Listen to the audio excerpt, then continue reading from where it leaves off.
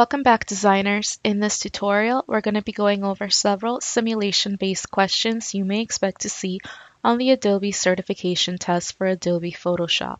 These questions are inspired from the 2015 edition, so they may not exactly match what you'll see in the most latest edition of the test. However, they are meant for you to anticipate several of the image editing, typography editing, and other kinds of simulation-based tasks you'll be asked to demonstrate on the certification test.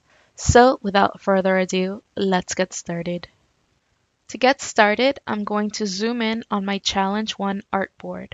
The challenge says, non-destructively change the color of the background layer using the hue and saturation sepia preset.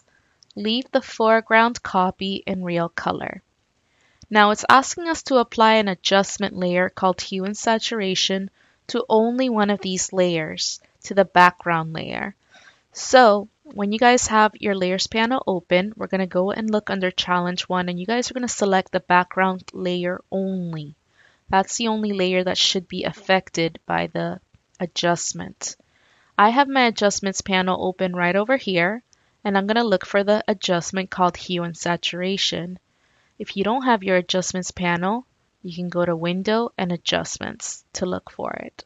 I'm going to click on the hue and saturation adjustment, and instead of adjusting the hue and saturation just by eyeballing it, I'm going to look under the Presets menu, and I'm going to look for a preset called Sepia.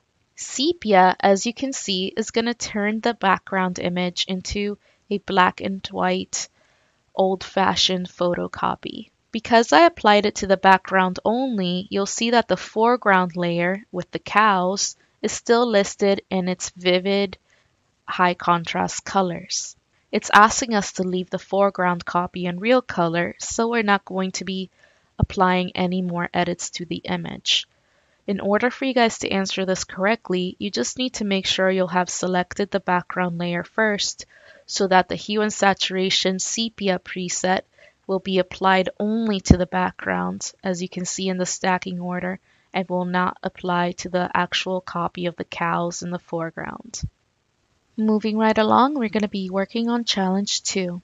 Challenge 2 says, adjust the format of the word blooming so the font is Arial black and the font size is 72 points.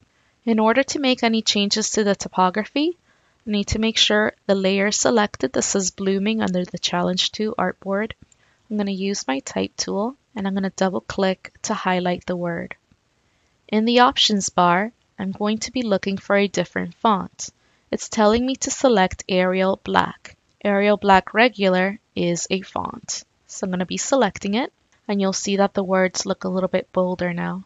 Then I'm going to select 72 points, and I'm going to type in return or enter on your keyboard, and you'll see that now the text is significantly larger.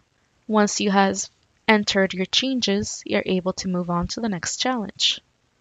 Moving right along, challenge 3 says, reduce the opacity of the layer containing the headline "We're All About Color" to about 50%.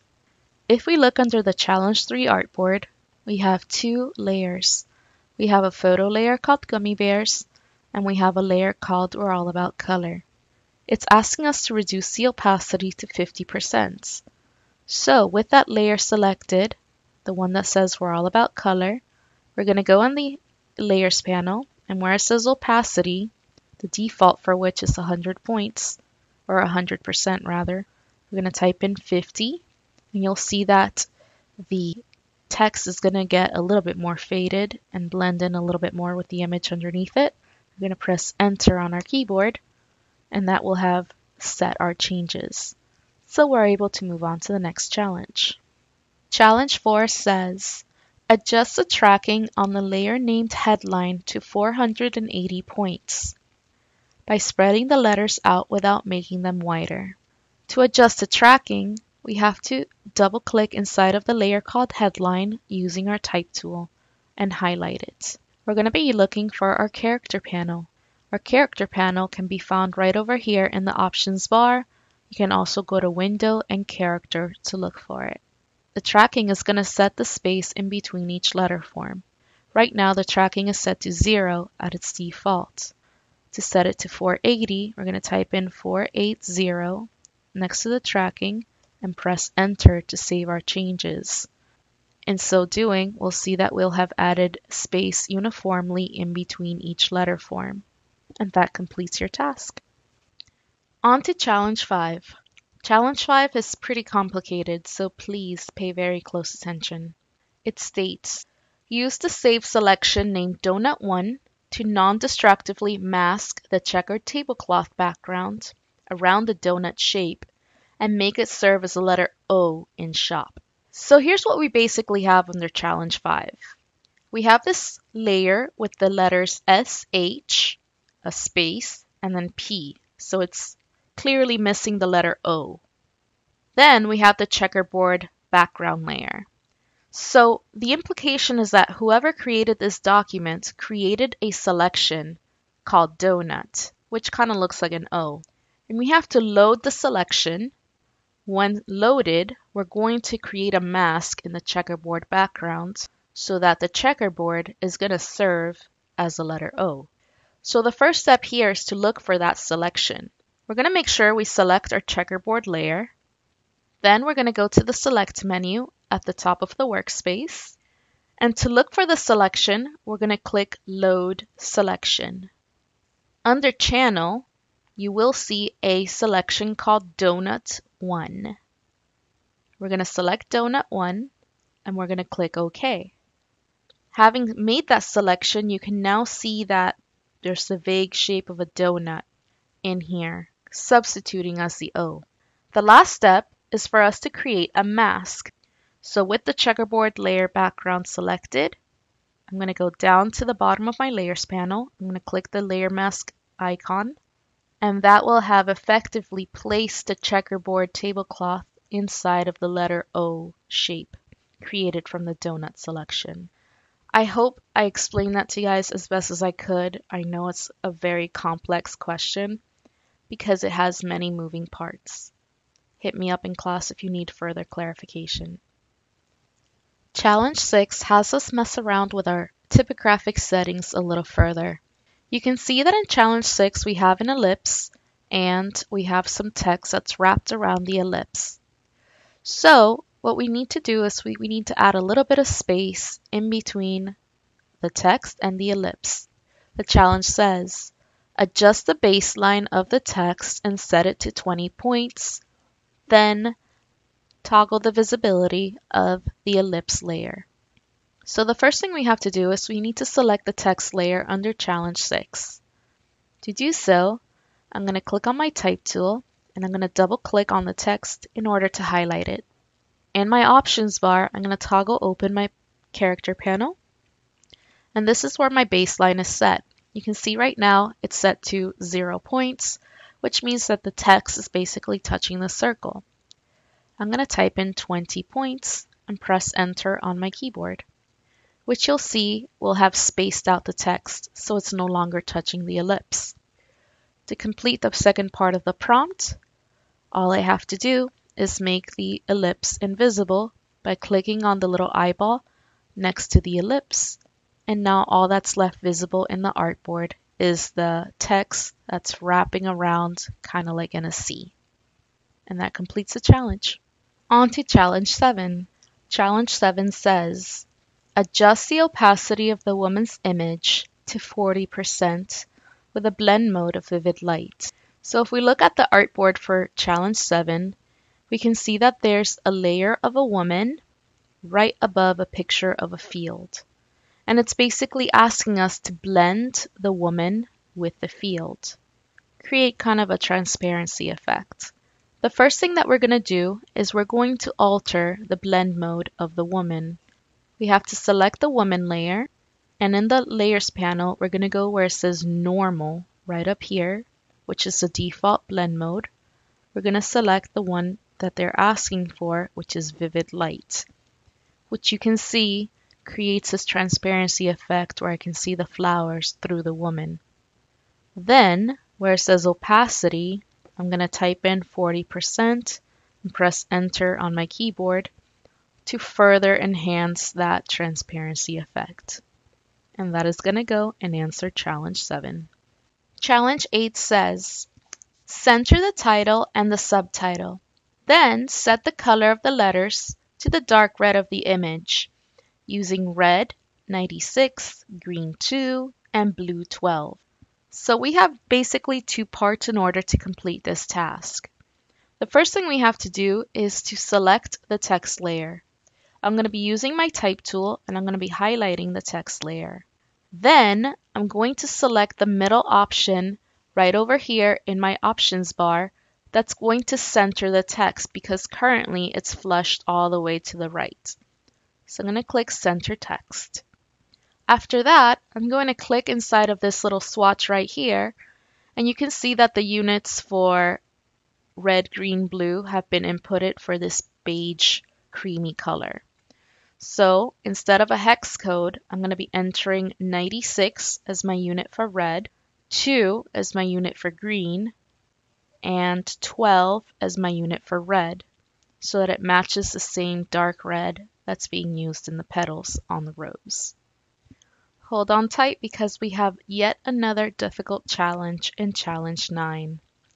Challenge 9 says, use the magic wand tool to non-destructively mask the white background around the outside of the bagel so that it serves as the letter O in shop.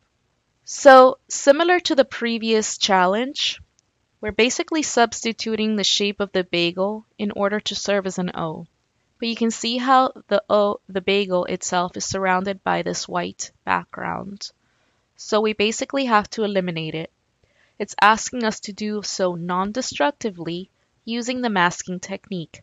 And it's also specifically telling us to use the magic wand tool so that we can select the majority of the white background. So the first thing we need to do is select the bagel layer. Then we're going to be using tool number 3, which is our magic wand. And we're going to click anywhere in the white. Magic wand, as you know, is going to basically sample any color. You can see that it selected most of the white background, but it still has that little sliver of white in the hole. In order for me to select that little sliver, I have to go to the Select menu at the top of my workspace and select Similar. Now all of the white is selected. But here's the thing. If I hit the mask thumbnail now, it's going to basically mask out everything but the bagel. So I'm going to go to the Select menu one more time, and I'm going to click Inverse. So now everything outside the bagel is selected, and I know it's selected because I can see the marching ants around my artboard. The last step is for me to go and click the layer mask icon at the bottom of the Layers panel, and that will have effectively masked out everything white and just left the bagel. I know that was a little difficult. Watch it again if you need to. Wave me down in class if you need further assistance. Challenge 10 says, make the image into a smart object. Then apply a non-destructive radial blur to the image using 5 as your amount. I'm going to select the woman layer. And right now you can see the woman layer is just a normal image layer. I'm going to convert it to a smart object so that when I do edits to the image, they're going to be done non-destructively, meaning that it's going to be easier for me to make edits to the image later if I change my mind. To convert it to a smart object, I'm going to right-click on the woman layer, and I'm going to select Convert to Smart Object. Having done so, I can go to the Filters menu, select Blur, Radial Blur, and then you can put in whatever amount it's asking for. Let's say it's asking for an amount of 5. You can click OK. And you can see that the blur is going to apply to the image completely so that it's no longer recognizable as a woman. Because we converted the image to a smart object before, if I click the little eyeball icon next to the smart filter, I'll be able to see the original image without any problems whatsoever. That's a benefit of working non-destructively. Alright designers, I hope that gave you insight into the types of questions you may expect to see on the Adobe Photoshop certification test. Now that you're done editing each of these artboards, it's time for us to export our final draft. To do so, we're going to go to File, Export. We're going to select Artboards to PDF. Under Browse, we're going to click our desktop, or if you have a flash drive, plug it in and save it to your flash drive. And we're going to call this Finished 2015 Cert Prep Template. We're going to make sure that it says multi-page documents, and we're going to click Run. As you know, Photoshop is processing all of the information in our artboards and exporting that information as pages in a PDF document. So you're going to see it blinking. Don't worry, that's perfectly normal. When it's finished, we're going to see a message that says Artboards to PDF was successful. You guys are going to go upload your final multi-page PDF to me on Schoology. Hit me up if you guys have any questions. For now, peace out.